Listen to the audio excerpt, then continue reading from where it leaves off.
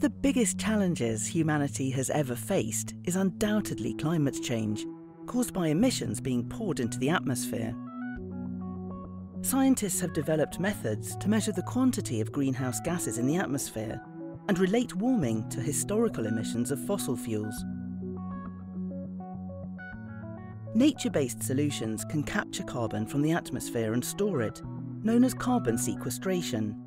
However, the carbon entering an ecosystem is eventually released back into the atmosphere because plants and microorganisms respire CO2. At present, there's no way of knowing how long it takes for the sequestered carbon to return to the atmosphere and how much warming is avoided.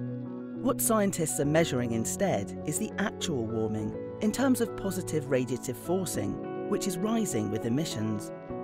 Atmospheric warming due to emissions and carbon sequestration in nature-based solutions are usually qualified in different units, so cannot be compared directly.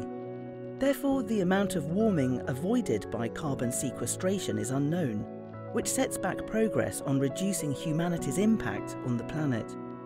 To solve this, researchers have developed a computational framework that can quantify avoided warming from nature-based solutions.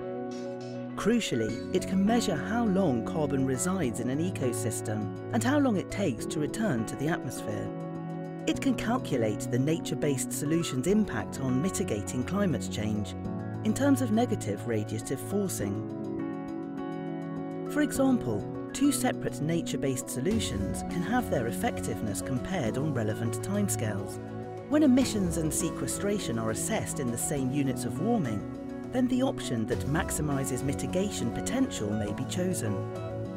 This framework enables us to fully assess a system, such as the food production system, and determine how much warming can be avoided. Filling this conceptual gap with a concrete computational framework advances our ability to create climate solutions portfolios. Helping policymakers develop land-based solutions will help achieve the Paris Climate Agreement targets and reduce peak warming.